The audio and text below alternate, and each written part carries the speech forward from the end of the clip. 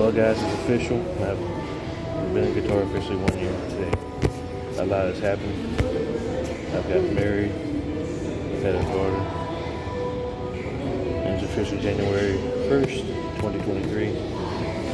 And I am here at Chili's, about to have dinner with two beautiful women, which are sitting right here, my wife and my daughter. So a lot has happened. Working security here, trying to get everything straightened out, to get a bigger place, because we need more room for the boss of the family, which is down there.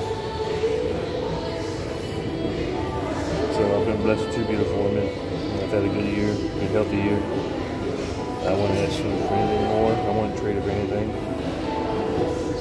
Everything happened for the way it was supposed to go. So from me to you, from us to you, Happy New Year.